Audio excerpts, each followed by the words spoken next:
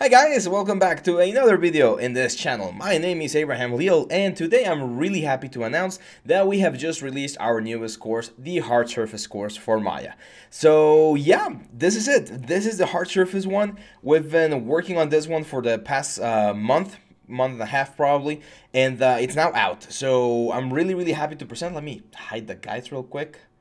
Let's show the guide. There we go. So this is the thumbnail image, and this one actually contains all of the objects that we're going to be modeling throughout the course. So we're going to be doing the basic can in chapter 1, and then we're going to do the toaster, and then we're going to do the GameCube controller, and then we're going to do the camera, and finally we're going to do this very nice, cool looking chainsaw.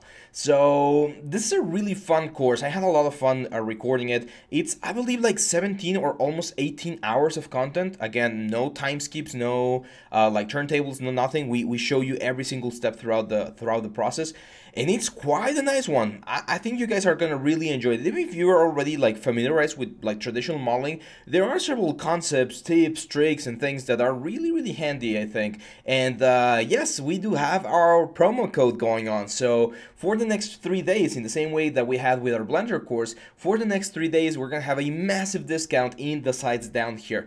I know some of you are waiting for other sites to be up. We're working on everything, but right now the ones that are here in the comments are the ones that are available. So make sure to go there, and if you want to grab this course, use the promo code that's going to be in there so that you get a very cool discount. I really like this course. I always try to deliver the best possible content for you guys so that you can learn, improve, grow as artists, and eventually create amazing things in the industry. And I particularly like this one because, especially for the last two projects, like the camera and the chainsaw, it really felt like I was teaching a class. Normally, you know, when you're recording things, they sometimes seem a little bit too like robotic, like you're just going through the motions and showing people how to do things. But in this one, there was a lot of like going back and forth, like finding the best possible ways, trying one thing or the other to make sure that the shapes were looking the best possible that they could. So I really had a lot of fun because it really felt, even though I know you guys weren't there with me, not yet because you're gonna see the videos, right? But it really felt like we were in like a conversation. So hopefully you guys are gonna enjoy that.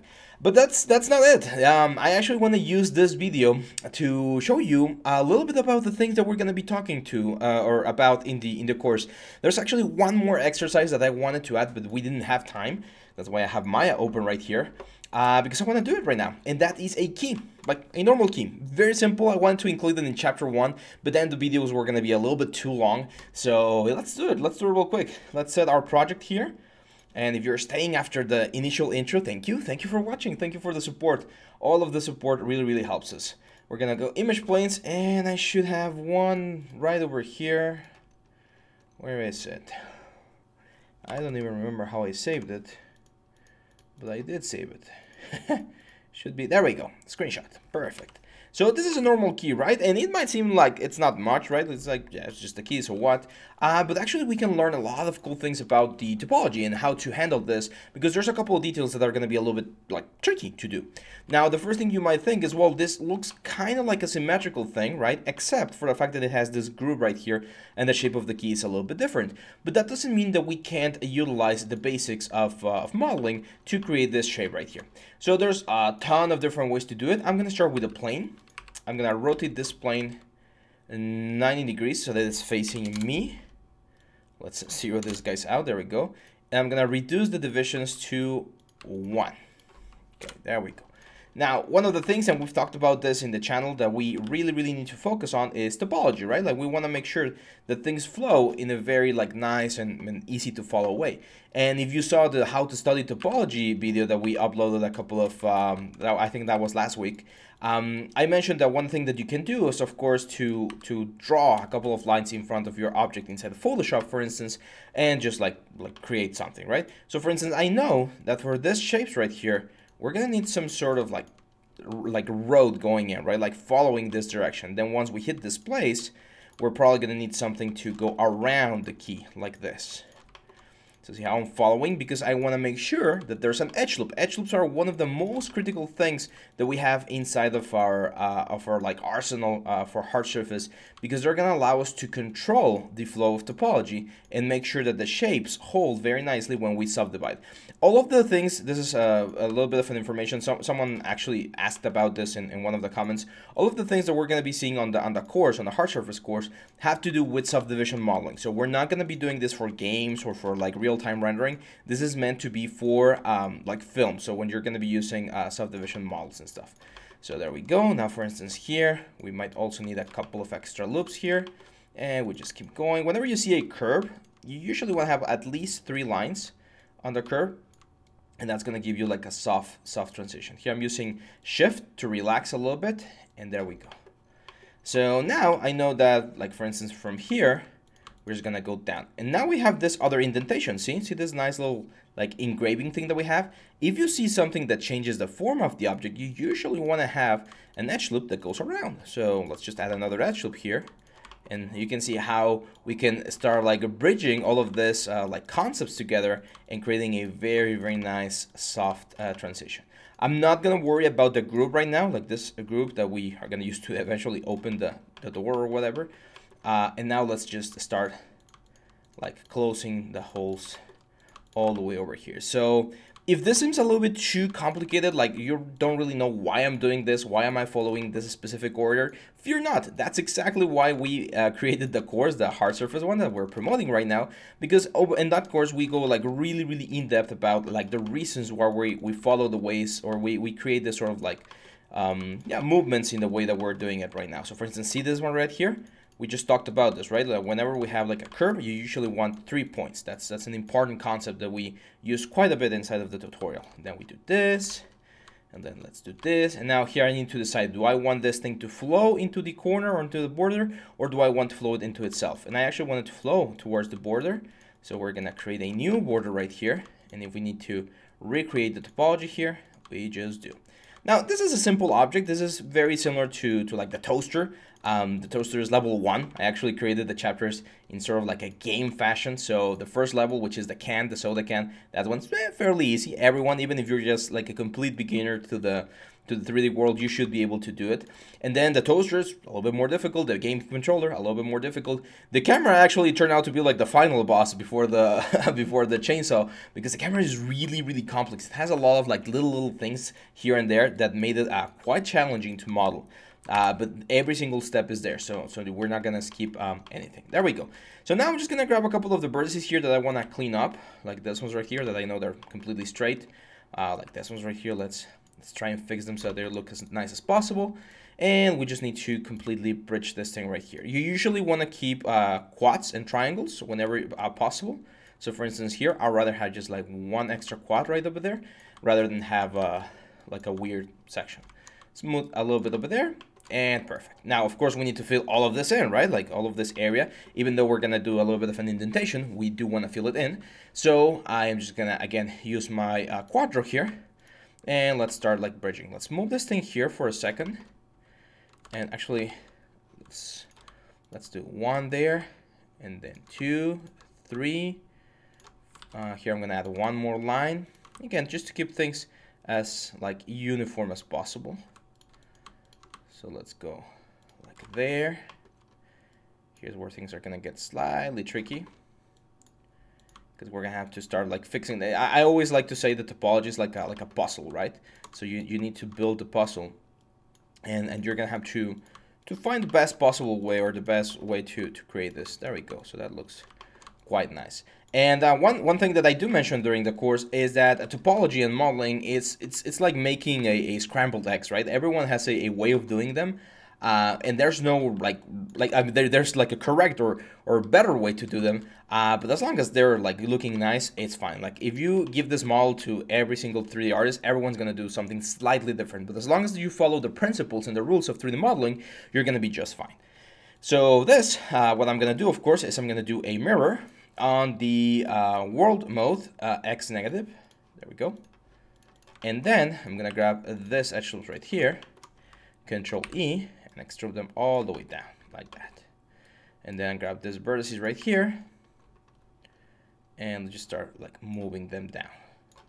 So all of those, all of those, all of those, all of those, those, and then this ones we keep moving forward or backwards in this case. And there we go. So now we have the key. Oh, it seems like we forgot to bridge over here. Let's just do a quick bridge. And then I'm gonna collapse. So I'm gonna select this 3, 1, 2, and 3, and we're gonna collapse. There we go. Now, when we extrude, of course, Control E, and push this forward a little bit, we're gonna get exactly what we want, right? We're still missing the backside of the object, of course. We're gonna do something about it, but I wanna do this like nice little indentation first. So let's go to the front view. Well, actually, let's go to the side view first. And I'm gonna delete all of the back faces. So now my key is supposed to be hollow. Oh, it's not. Let's delete those edge loops, this edge loops, this edge loops, and this edge loops. There we go. So now my key is hollow, as you can see right there. And that should allow me to go to the front view. Grab all of these faces right here. Make sure we deselect the ones that we don't need. And you can see that it's like a little bit deeper down here than it is up here. So I'm going to show you a really quick trick. So if you've been holding on until now, you're about to get something cool. So I'm going to push this in like about there. And then I'm going to go to move, and I'm going to move the pivot point of this selection like up here. And if I rotate this back, see how I'm pushing this thing like down there a little bit more. So now when we do smooth, the bottom part there is going to be a little bit deeper than the upper one. So it's going to give us a nice effect. Now we can talk about the indentation right there, because we're going to need it before we do the bridge or the mirror to the other side. So I can definitely say or tell that the indentation is this face right here, and it goes all the way up until we hit this face right here, right? So until we get even like all the way over here, there's a little bit of indentation there. So I'm gonna Control E, push this back, and then with my scale, I'm gonna scale it so that it's completely flat.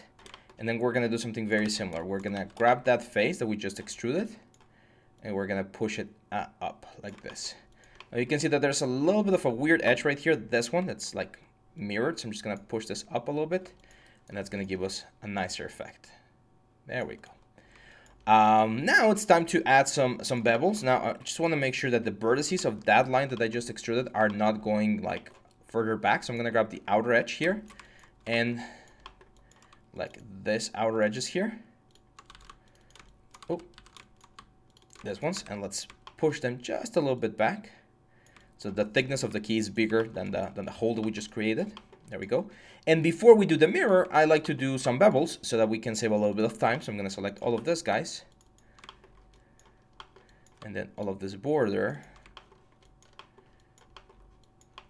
Well, actually, of course, we're going to delete this face. We don't need it. And this face as well.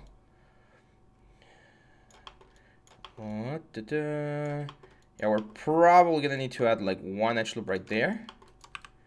Grab these two vertices, merge together, and then bridge.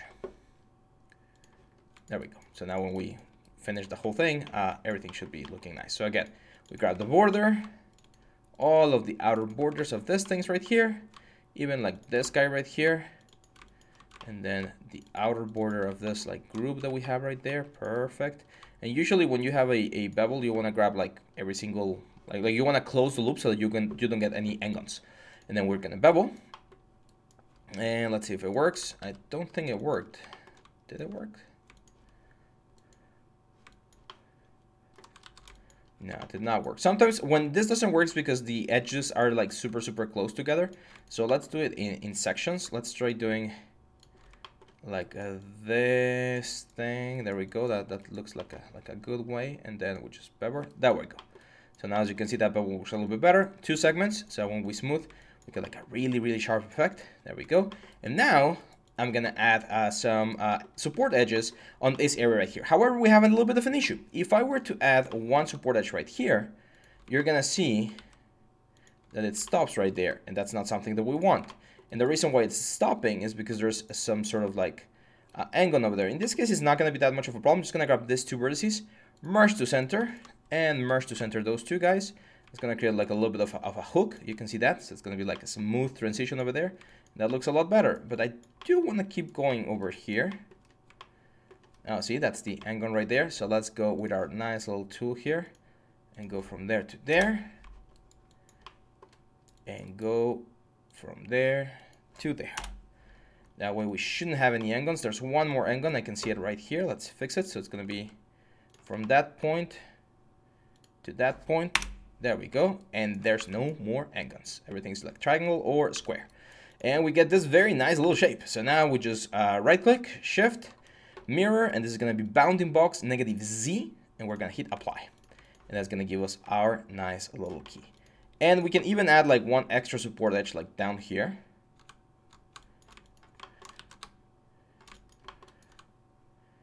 Huh, that's weird. Is it finding some sort of, seems like it's finding some sort of edge loop or something, or like endgun. That's fine. We're just going to do this here, like a cut. And then we're just going to grab all of these guys and start bringing them in closer to the final element. And that's it. That's how we can create a very nice subdivision level key.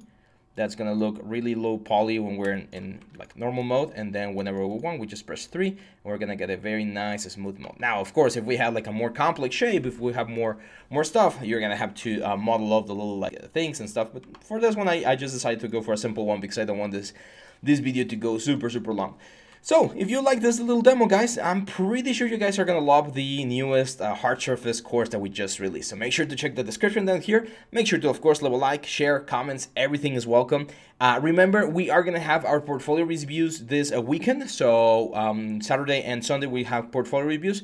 Make sure to check down here. The link to the portfolio is also going to be over there so that you can, of course, share all of this stuff. So, yeah, hang on tight because I will see you back on the next one. Bye-bye.